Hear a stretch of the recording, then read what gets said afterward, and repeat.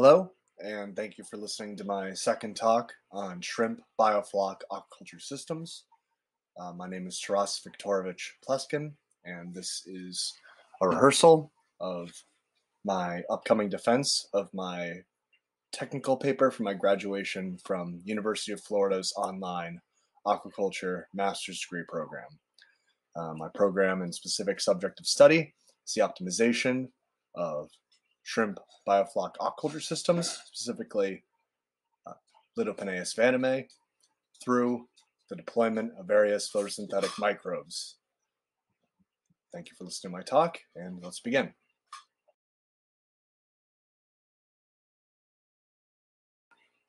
The prevailing incubus for this study and this talk is the imperative that the United States, along with a lot of other nations that consume shrimp and other seafood products, need to start shrimp farming. They need to start producing these seafood products themselves.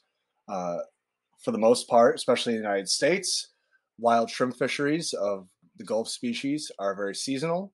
They're exploitative of both labor and the wild resource. They're limited in the amount of product that they can produce, and they thus makes that product very expensive due to that limited availability. Over 80% of the shrimp consumed in the United States every year is imported from Asia and Latin America. A growing percentage of that is from Asia due to the cheaper labor and the fact that we are purchasing so much of this shrimp from foreign sources has obvious logistical compromises with the quality of the shrimp being consumed by Americans. This shrimp is of extreme lower quality than the quality that would be enjoyed in the production nations and in other nations, let's say in Japan and China, whereas in the United States, only rare, really expensive crustaceans like Dungeness crab or American lobster are prepared and then cooked alive.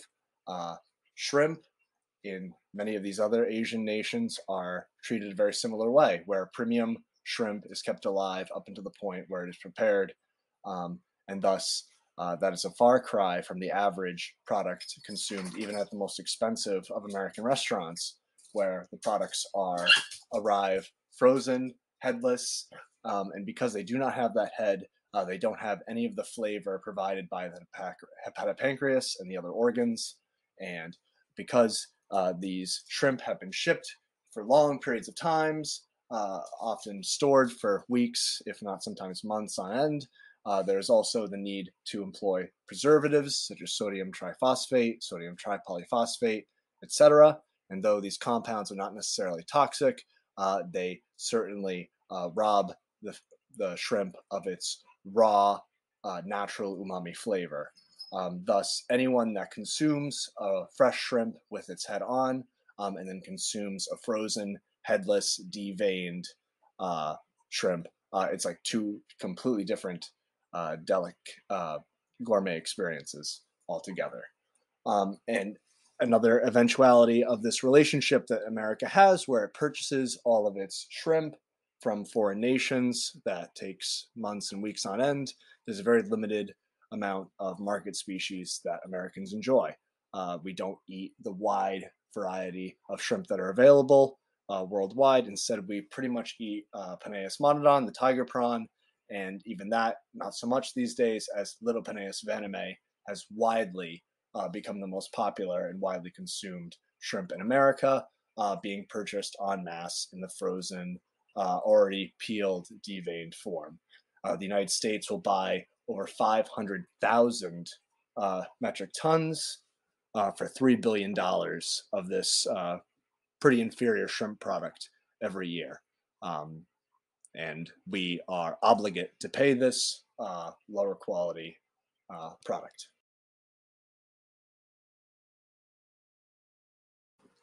Quick photo of me looking pretty psyched while I was in college because I took the train all the way from Rhode Island up to Boston to Chinatown and acquired some really sweet Penaeus monodon to the left, really fresh, and Litopenaeus vannamei with the head on over to the right.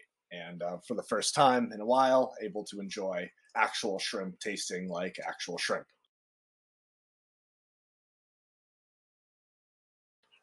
There are many insurmountable challenges when it comes to conventional shrimp production in the United States. Conventional shrimp culture requires ponds, either of an artificial nature or more traditionally, more earthen, extensive nature. But basically, we lack tropical climate to sustain these highly tropical estuarine penaeid shrimp species. Even the slightest dip in temperature into the low 70s can prove absolutely calamitous to high density cultures of these shrimps. When I was studying in the Philippines, even they will not necessarily grow shrimp year round in the northern sections of that country, even with its extremely tropical climate.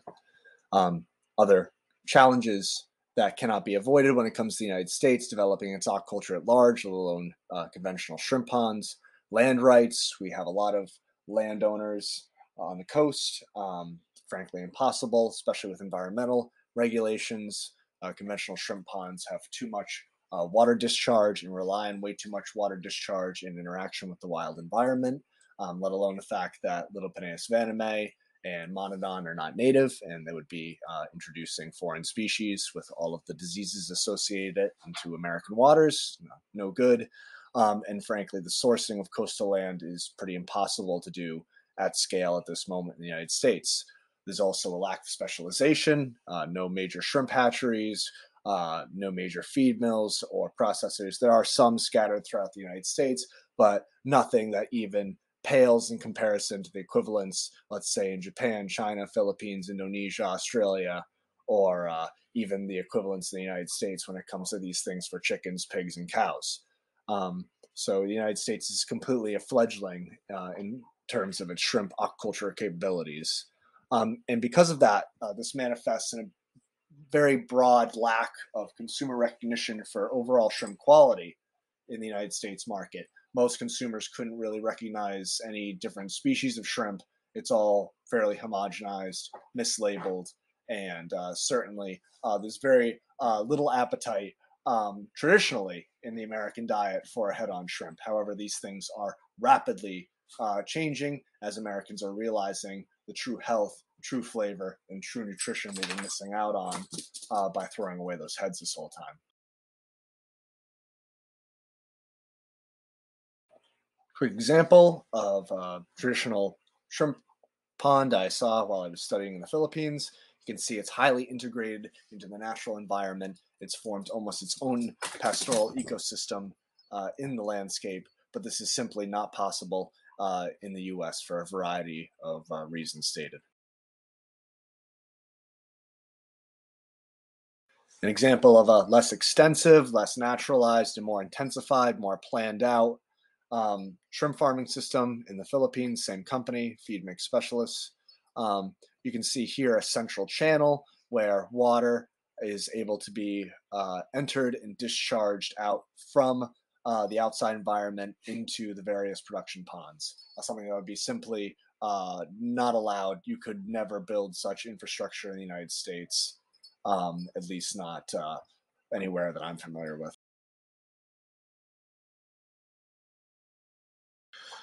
Another slight variation from the Philippine model, you see the amount of laborers, workers, employees that are always present, always stationed on the farm at all times, simply a level of commitment that is economically and socially unfeasible in the United States.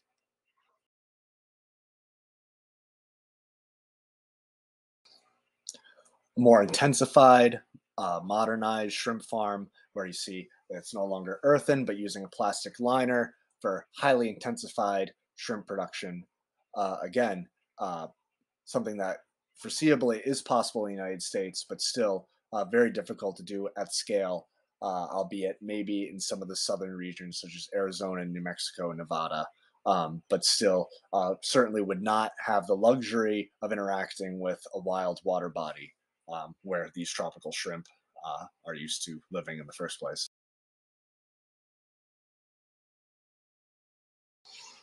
Quick example of a hatchery present in the Philippines where you already have this established hatchery infrastructure filled with these brood stock. Certainly, we do have a few hatchery outfits in the United States, a couple in Florida and a couple other states, but you would need a lot of these constantly producing large amounts of seed in order to have nearly the kind of production needed to satiate even a small fraction of the American market. So if conventional shrimp aquaculture is impossible in the United States, then the imperative remains that we still must produce shrimp in order to alleviate at least a partial fraction of our seafood deficit. We must embrace a non-conventional form of cultivation if we are to succeed with shrimp. And fortunately, that technology has come in the form of Biofloc technology, which does allow United States shrimp production to become economically and socially feasible.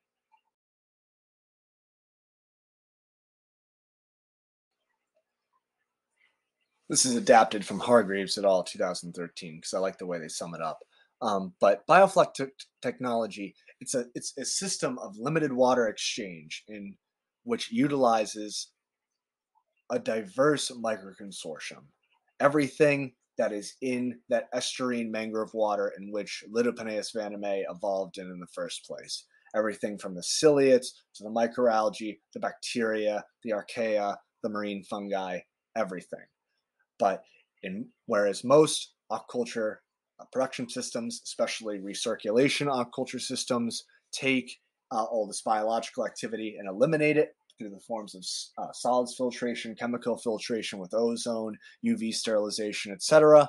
Biofloc technology embraces this microbial diversity and seeks to course it towards a benign nature so that this microbial consortium takes in the waste from the production species like the shrimp and replenishes the water quality, recycling the waste and uneaten feed, and replenishing this into a supplemental form of nutrition available for the market species. Long story short, it is a form of aquaculture technology which is extremely water and feed conservative by its very nature, and to achieve those goals, it depends on biological complexity and things that mirror microbial ecologies which exist in nature.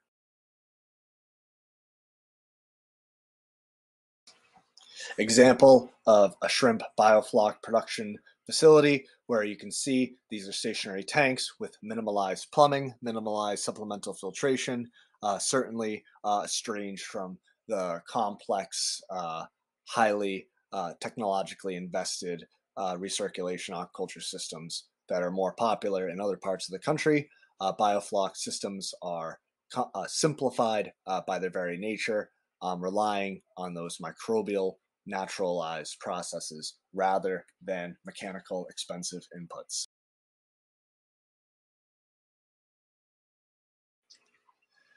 Biofloc technique is incredibly complex, albeit despite the fact that there is minimalized technological input, there is an extreme amount of nuance to setting up and cooking the right soup, if you pardon the expression.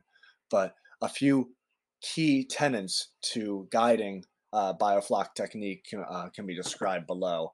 The first is that your microbial and macro community composition is absolutely paramount to both the design and potential success and weaknesses of your biofloc production system. Firstly, and most importantly, is the market species.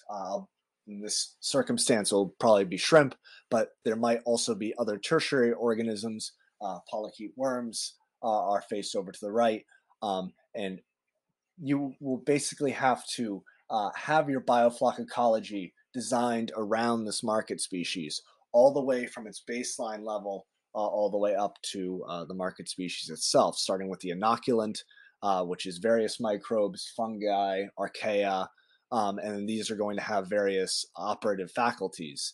Some will be heterotrophs, eating organic carbon, modulating that. Some will be consuming nitrogenous waste and the like and extracting energy that way, providing a biofilter function. And then some will be photosynthetic, which will be mainly what we'll be discussing today and modulate a role in between the two. There will also be grazers, things like copepods, nematodes, ciliates, protozoans, all these that are extremely important for collecting the smaller uh, microbes that absorb the waste and the chemicals from the water, and then bioaccumulating all that nutrition up into essentially bigger critters that the shrimp can then regraze on and then acquire that nutrition. Things that guide this microbial interaction and, of course, the health and growth rates of the shrimp are things such as temperature and the like, but also the carbon to nitrogen ratio. This is paramount to understand that the ratios of organic carbon and nitrogen greatly dictate the general metabolic behavior of the biofloc microbial community. And it is paramount to being able to observe and being able to measure, quantify, and control and manipulate the carbon nitrogen ratio. Usually, we're going to be trying to modulate this all within the context of also the amount of sediment and suspended particles that are going to be available in the biofloc system. There'll be representation of that carbon nitrogen ratio, but at the same time represent their own confounding factors as far as providing more surface area for microbes, blocking light for photosynthetic microbes, etc. So there's a lot of different things to keep in mind, and of course, how we're going to modulate the carbon and nitrogen sources. Not all sources are equal. Molasses does not equal cellulose, does not equal chicken feathers, etc. So there's a lot going on with biofloc technique, but if you set up the right soup, you create something extremely powerful, extremely economically efficient, and something that can produce a tremendous amount of nutritious shrimp.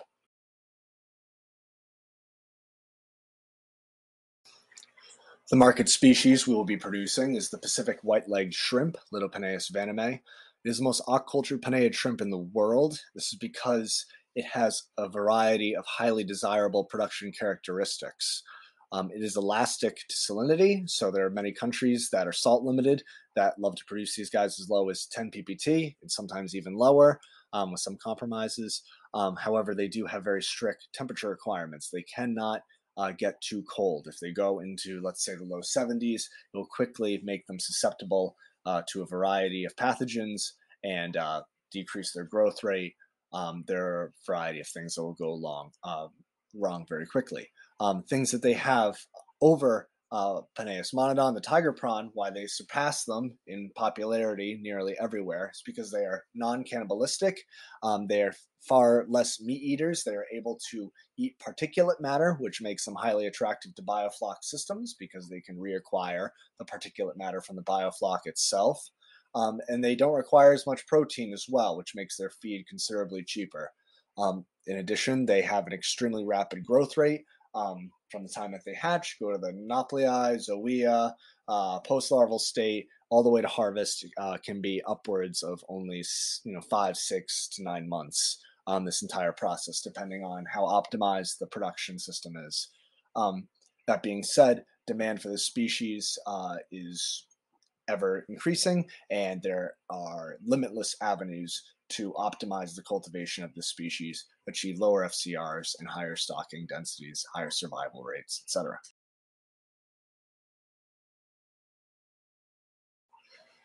Quick graph from the FAO describing the demand for Litopenaeus vannamei. As you can see, it's very starkly ever rising, not only in the United States, but elsewhere. So areas that are natural producers of Litopenaeus vannamei will have to come, will only have so much production capability, and the price will increase, thus making it ever more desirable for non-conventionally producing shrimp nations, such as the United States, to get some skin into the game, so to speak.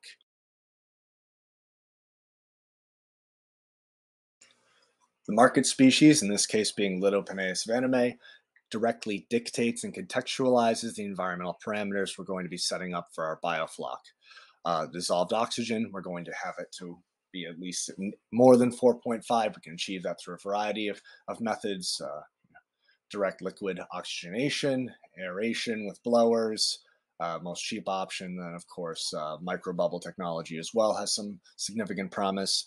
Temperature is going to need to be maintained at that high level so that they will always be able to have a fast growth rate, making the system economically viable, and that also increases with disease resistance. Salinity has the most leeway, though that does have certain pros and cons when it comes to cost and in final products, nutritional profile, taste profile, and end value. Alkalinity, magnesium, and calcium are examples of these trace elements that have to be balanced and observed, not only for optimizing the shrimp's metabolism, but for contextualizing and guiding the microbial activity of the flock itself. The pH, again, will something that can remain a little relatively plastic as long as it's not undergoing extremely stark and acute changes. Total suspended solids, again, you don't want too little or too much. A few studies that I read suggest that 400 to 600 parts per million is a good way to balance the need for some of these photosynthetic microbes to have some light, while at the same time reconcile the fact that the flock itself is a turbid-driven system. The carbon nitrogen ratio, 6 to 1. This is something which will keep the system in a largely heterotrophic light, which will be able to keep the biofloc operational, though this can certainly be debated depending on how much photosynthetic activity we want to promote. Nitrogenous wastes will have to be suppressed, even though the shrimp are relatively resistant compared to some finfish. The biofiltration capacity of the biofloc is integral to maintaining order over these nitrogenous wastes that can cause acute toxicity to the shrimp. Sulfur-based wastes as well. And then illumination, lighting, is possibly the most interesting and confounding consideration when it comes to biofloc. Obviously, the question right off the bat is whether or not to light or not to light. This would keep the system in a complete heterotrophic state, obviously remove the cost of even having lighting as a consideration.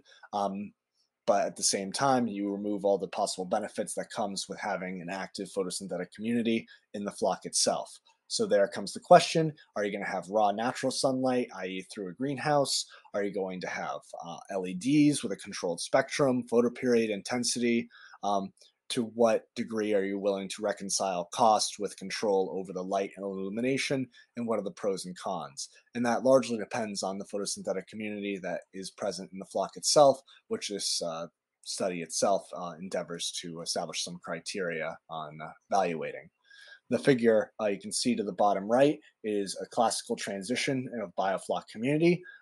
As feeding rates increase through the production cycle, you start with a largely photosynthetic, in this case, green algae-driven community, and you can see it's going into a brown, mostly heterotrophic, bacterial-driven community by the end of the production cycle.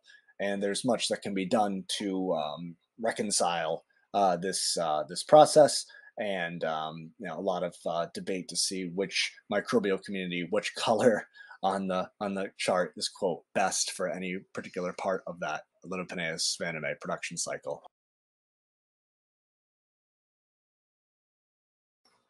Introducing some of the different taxa of the photosynthetic microbes we'll be discussing. The green algae, the first off, the chlorophytes. They are mostly responsive to the red spectrum of light. They are very reminiscent in their photosynthetic apparatus as land plants. Just like land plants, they are ravenous consumers of nitrates and phosphates, organic carbon, and carbon dioxide.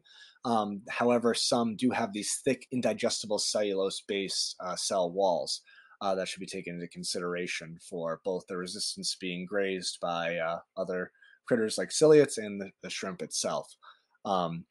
Some notable genera that I've worked with are Tetraselmis, specifically the species Chuai and Striata. These are widely used in shellfish hatcheries, notably because of their lack of a highly indigestible cell wall and their high cholesterol, sterol content, and PUVA content as well.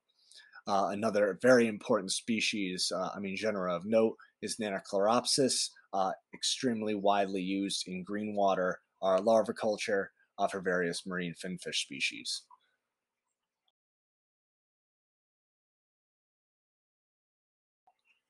The golden algae. Notable examples include the famous strains Tisochrysis lutea, Pavlova lutheri.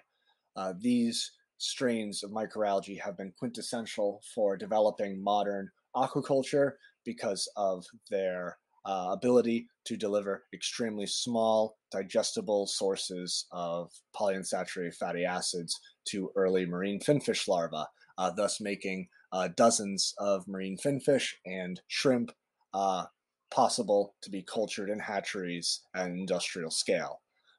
They respond mainly to light in the blue spectrum because they do have those brown pigments. They are a very small size. They are very notable for their ability to synthesize and accumulate extremely high concentrations of polyunsaturated fatty acids. And because of that, they are an extremely promising alternative to wild-caught fish oil. If it is thought that they can be produced at a large enough scale, then wild-caught fish oil, they will have their own they will produce eventually be a lower economic cost, and then we can have algae-based feeds, which many species prove relatively receptive to, vannamei being one of them. The major drawback to the golden algae, especially these two species, is that they are very easily grazed on by ciliates, rotifers, copepods, and very easily outcompeted by other algae like the chlorophytes and diatoms. So their direct application may be somewhat limited, present in the flock itself, but injected at a large enough scale, they could be an effective way to inject large concentrations of PUFAs at will into the biofloc culture. The diatoms, these also react to light in the blue spectrum with their brown pigments. They are characterized by their ability to biomineralize silica shells, little mini greenhouses around their cells. These tests are able to allow them to photosynthesize in an extremely nuanced and highly efficient way compared to other microalgae.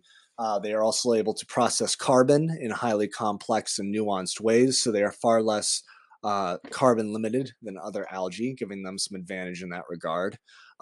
They are known to form various long connected change and superstructures using these tests, whereas these structures can either be a couple cells to a couple million cells long. They also have an ability to produce and store an extreme variety of nutritional compounds, including many of those, including and excluding all those produced by the other two taxa of microalgae mentioned before. But the major drawback is that they do require this sodium metasilicate supplementation in order to form their glass shells and do their magic. And this can constitute a considerable production cost at scale, especially when arguably other species might have similar performances. And then some genera of note, Chaetoceros and Thalassiosira, these are relatively small, albeit Thalassiosira is bigger, diatoms that are really rich in PUFAs and relatively tolerant and adaptable to salinity within vannamei's range.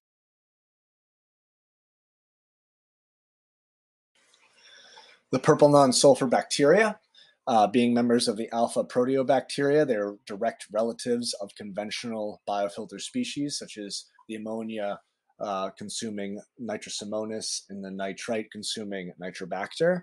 But these purple non-sulfur bacteria have their own superpowers in a way.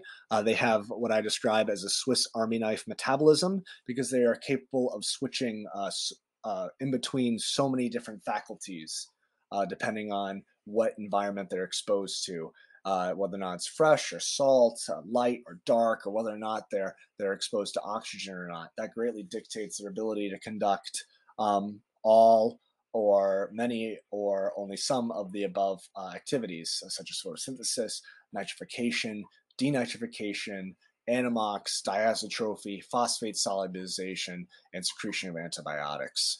And because they are so adaptive to a wide array of environmental conditions, you can have the same strain of Rhodopseudomonas palustris operating inside the water column of a biofloc system, and it could be completely operating completely differently than, let's say, one that's inside the inner sediment at the bottom of the same production system. And what's even more fascinating is that many of these alpha proteobacteria, particularly some of the species mentioned above, are naturally occurring gut probiotics inside the guts of many animals, including Litopenaeus vannamei, and that some of these microbes have been extracted from Litopenaeus vannamei and then redeployed as effective feed-driven probiotics.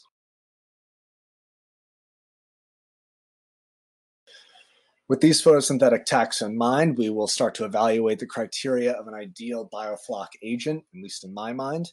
The first being biofiltration capacity, the ability to maximize all of our water to make sure that the water is clean, recycled, and that can be used for as long as possible, and that when it is disposed, it requires the minimal amount of additional processing to make sure that it's environmentally safe to do so. The second is the nutritional content that the biofloc agent delivers to the flock itself, so that we can maximize our feed efficiency, have all that waste feed not be a liability, but be reincorporated and converted into a supplemental source of nutrition, and then have that be redelivered into the shrimp, resulting in lower FCRs and lower feed costs and higher production. And then three, the inhibition of pathogenic microbes. If we're going to have this flock and all this organic activity, we are begging for Vibrios to come and destroy all these shrimp. So to have biofloc agents, photosynthetic agents in there that are constantly suppressing pathogenic microbes, either forcing them to have more benign behavior by wiping them out completely, it's important to always make sure that our biofloc agents are safeguarding against disease. Talk briefly about water quality management in biofloc systems. We'll talk about the various chemical production faculties that our different microbes are going to be using. Nitrification, which is the conversion of ammonia to nitrite to nitrate. That will be more of our conventional biofiltration agents, but also our purple non-sulfur bacteria, as well as our denitrification and our anammox as well. Photosynthesis and heterotrophy will be conducted by our microalgal agents as well. And all these are ways of taking out inevitable end products, waste products of shrimp production, and then reconverting them back into either microalgal or bacterial biomass. Now, it's very important that we must coordinate environmental factors such as the carbon to nitrogen ratio, light, particle size, sediment buildup, carbon sourcing, aeration, community composition, etc. And so if we contextualize all these factors, we can make sure that our photosynthetic microbes are producing basically the highest level of nutrition that they can. For instance, acute nitrogen starvation can make a chlorophyte make more PUFAs. Same thing can be said if you give a diatom more blue light. So if we can reconcile those different environmental factors with the production needs of the shrimp and, of course, the cost, a lot of power there. A few example studies when it comes to maximizing water efficiency. Gatun et al., 2021, used immobilized Tetraselmis cells to strip shrimp aquaculture wastewater and was capable of, he reported 90%, I talked it down to 80% just to be safe, of all of their ammonia, nitrite, nitrate, and soluble reactive phosphorus within 48 hours. So the capacity of this Tetraselmis agent, if well concentrated, to really strip out all these waste products was demonstrated there. Same thing with Nannochloropsis aculeata. This fostered better bacterial communities, more benign bacterial communities that markedly resulted in reduced nitrate and phosphate levels throughout the course of a shrimp biofloc system compared to one that was grown without the Nannochloropsis. And then the study at the end, L. vannamei, had a survival at 8% when it was fed just a regular commercial diet control and was given an ammonia stress trial of 3 ppm, which is a decent whacking of ammonia. But if the shrimp were fed a diet enriched with live Rhodopseudomonas palustris, that Rhodopseudomonas palustris conducted biofiltration and improved the survival all the way up to 60 to 75%, which is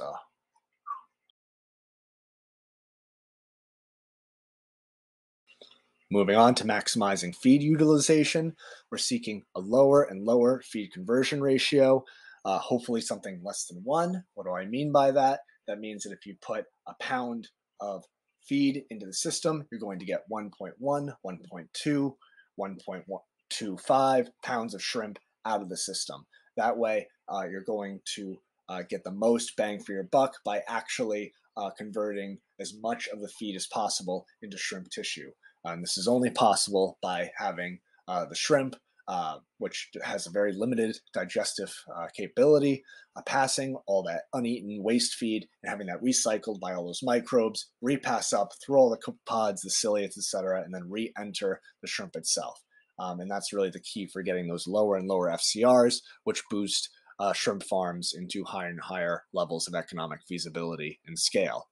And Another important capability that we can see below in the photo is the ability to use centrifugation and other methods to take the biofloc, dry it, and concentrate it so that even when a production cycle is over, the biofloc has the right nutritional capability with the more lipids, the better.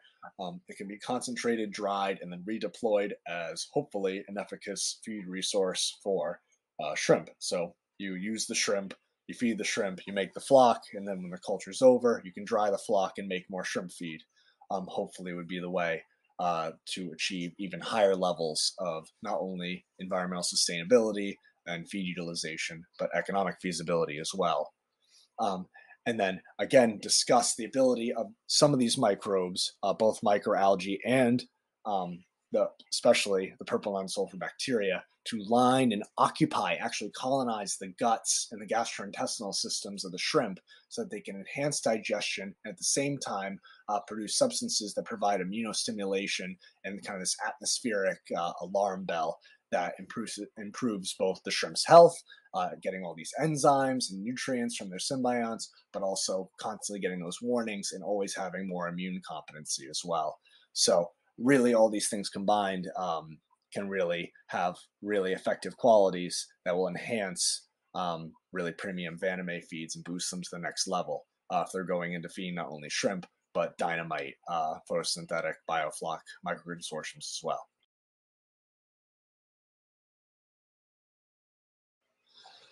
Some important nutritional considerations specifically. The proteins, we're going to need to have the essential amino acids, not only for the shrimps, but the more amino acids that build up in the shrimp's tissues, the better all the proteins and everything else is for the consumer, the human that eats the shrimp itself. So we want the lysine, histidine, arginine, threonine, methionine, cysteine, phenylalanine, isoleucine, leucine, and valine to support all of the essential amino acids of the shrimp. So to have photosynthetic biofloc agents that have those, that would be good. Of course, always the polyunsaturated fatty acids, arachidonic acid, EPA, DHA. These are absolutely essential for the health and long-term well-being of all marine organisms, but they are also substantial nutritional assets for the humans that consume these organisms, and the more that they can have in their tissues, the better.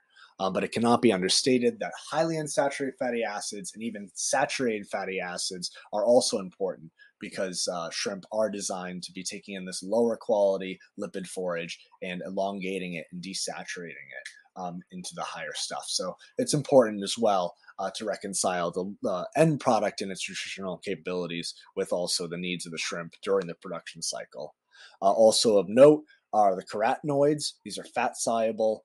They facilitate oxygen transport, they buffer against free radicals, and they manifest as these fantastic colors in the shrimp's tissue. And they are absolutely positive contributions to the humans that consume them as well. And then it's very important to note that that shrimps cannot synthesize cholesterol de novo, and they must receive it through the diet, and that is greatly swayed by the protein and lipid source of that diet. So it's very important that these photosynthetic agents provide some of the cholesterol needs of the shrimp as well.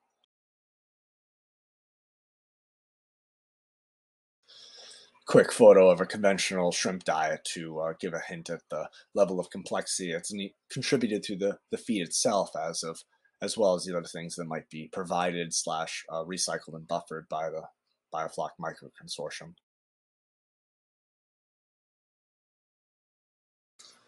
Some examples of biofloc nutrition enhanced through the addition of photosynthetic microbes. These authors below demonstrated that biofloc cultures, which were inoculated by various genera of diatoms, Chaetoceros, Thalassiosira, Navicula, Grammatophora, these contained higher levels of PUFAs and carotenoids such as astaxanthin. So it increased the nutritional asset load of those bioflocs. Same thing with ale vannamei fed with supplemented diets with Nannochloropsis. They presented higher resistance to thermal shock and resistance to reactive oxygen species, so it really did increase the nutritional capabilities and manifested in the stress characteristics of that crop. And then the last study, diets with 5 grams of Rhodopseudomonas palustris supplemented outcompeted a control diet, both in terms of the average shrimp weight and in the, more importantly, arguably, in the overall feed conversion ratio, in which the R palustris really helped drop that down.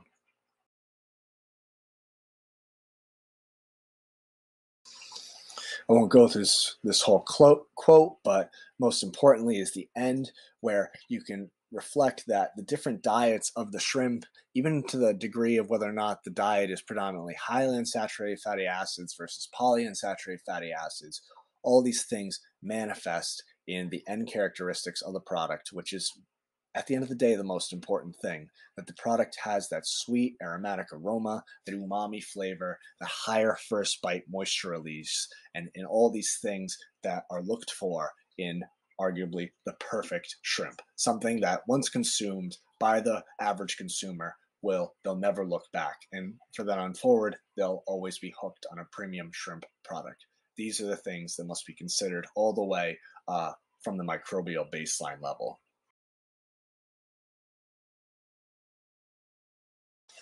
The last major important criteria for the ideal biofloc agent is their ability to safeguard against disease, most notably pathogenic Vibrio strains.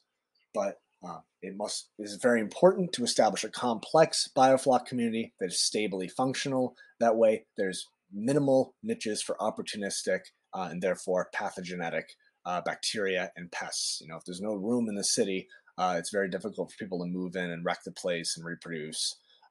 You can see manifestations here where there's Vibrio being grown on plates.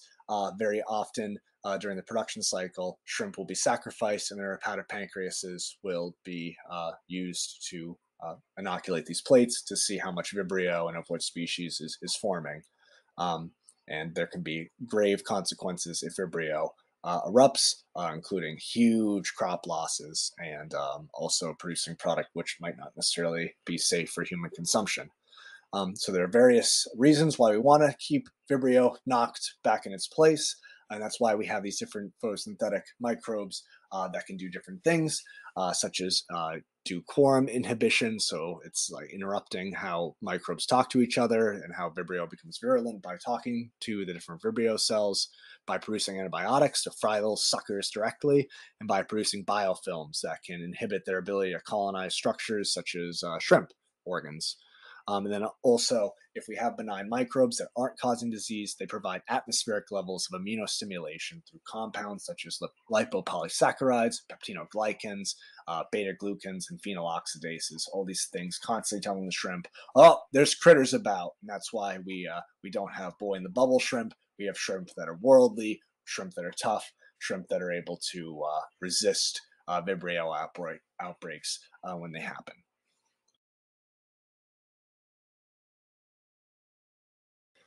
Some specific examples of inhibition of pathogenic Vibrio with these different photosynthetic agents. In Wadawati et al., 2018, Vibrio alginolicus and Harveyii in L. vannamei's hepatopancreas. They were taken out and decreased after 21 days being Faldunelia and Tetraselmis. So there is some sort of immunostimulation or direct microbial combat that might be happening there that cause that direct correlation. Tisochrysis galbana has been known to synthesize antibacterial fatty acids in concentrations that will inhibit the growth of Vibrio alginolicus, Campbelli, and Harveyii as well. Very interesting that if you have a robust Tisochrysis galbana culture or activity in the tank, perhaps you will have suppressed populations of these pathogenic strains of Vibrio as well. And then very damning, in my opinion, is all these different purple non-sulfur bacteria strains, which in agar plate trials and in following up feeding trials with L. vannamei actively suppressed Vibrio parahemolyticus, which is possibly one of the nastiest of the Vibrios, and Campbelli. So a lot of promise in actively deploying a microbial army to make sure that pathogenic Vibrio is always knocked back in its socks.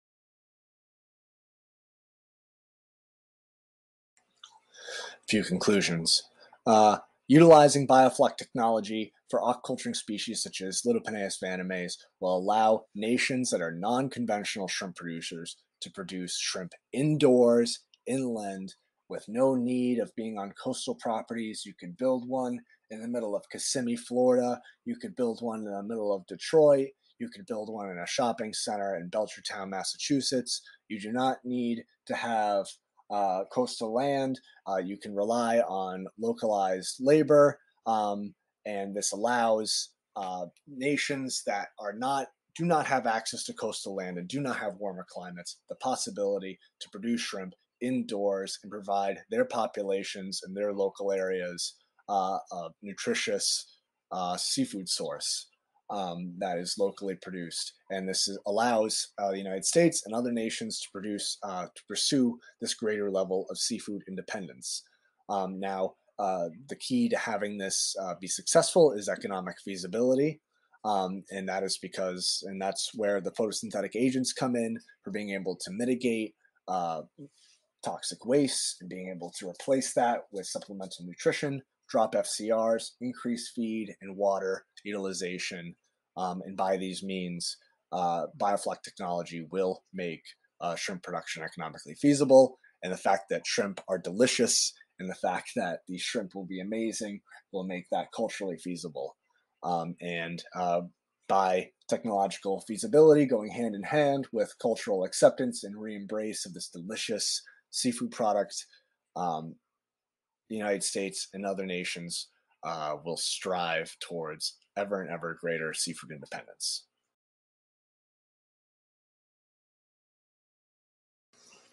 I'll end this presentation by saying I believe in USA shrimp.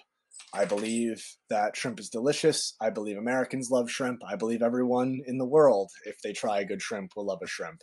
And I believe everyone in the world should have the ability to produce a shrimp locally in their own country if they would like. And thank you so much for listening. And I appreciate everyone at the University of Florida and everyone that provided photos for this presentation as well. Thank you so very much.